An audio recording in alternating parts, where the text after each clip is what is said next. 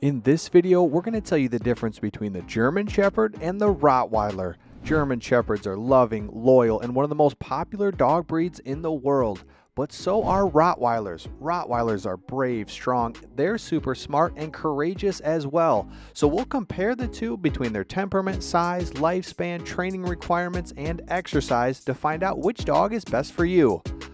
First, we wanted to remind you about our friends at Native Pet. Check out Native Pet's YouTube channel where they talk about all things pet nutrition and even share some tasty recipes like these pineapple ice cream dog treats. The link to get started is in the description to their YouTube channel and to their website where you can get 20% off. Now let's compare and contrast the German Shepherd to the Rottweiler. We'll first start with their temperaments. We first compare the temperament between the German Shepherd and the Rottweiler. We'll start with the German Shepherd. Their temperament is loving, loyal, smart, affectionate, brave. They can do so many things and they're so versatile. They can be a great family pet, just hang out with the family, but they can also be in police and military. This is because they're so incredibly smart. So if you get a German Shepherd and bring one home, just know they need a strong leader, direction, and they will be an outstanding dog. As for the Rottweiler, they're very similar. They're gentle, they're fun, they're loving, and they too are super intelligent.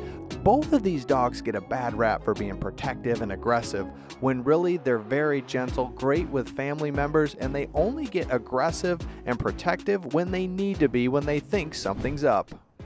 Next, we'll compare the appearance between the German Shepherd and the Rottweiler. Both of these dogs are considered large dogs. They can be anywhere from 100 to 125 pounds. As for colors, the German Shepherd is one that looks different because they can be all white, all black, brown, sable, a combination of it all.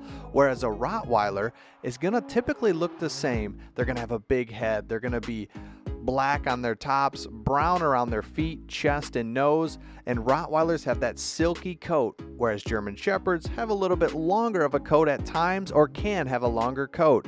But both of these guys are big dogs. They have iconic looks. They can be anywhere from 100 to 125 pounds, and we've heard people say anywhere from 140 pounds. These are big dogs. They're considered a large breed, and they both have that iconic look. Next, we'll compare the activity level between the German Shepherd and Rottweiler. We'll start with the German Shepherd. Both the German Shepherd and Rottweiler are considered mediumly active dogs, meaning they need exercise, of course, but they're not super hyper dogs. If you get them out for a good run, walk, they'll be good for the day. They love to be out with their family, hanging out. They definitely need exercise, but about an hour a day will be just perfect for a German Shepherd. As for the Rottweiler, they too are medium energy dogs. They're nothing like a blue heeler that's a go, go, go dog all day. Instead, they just want about an hour a day, a walk, a hike, a run, anything to be out with their owner, playing a little bit of fetch will be just perfect for a Rottweiler, and they'll be laying around hanging out with you for the rest of the day. So both of these dogs are perfect if you don't want a high energy in your face dog. They're both medium active dogs that'll be perfect for you and your family. Next, we'll compare socialization between the German Shepherd and Rottweiler.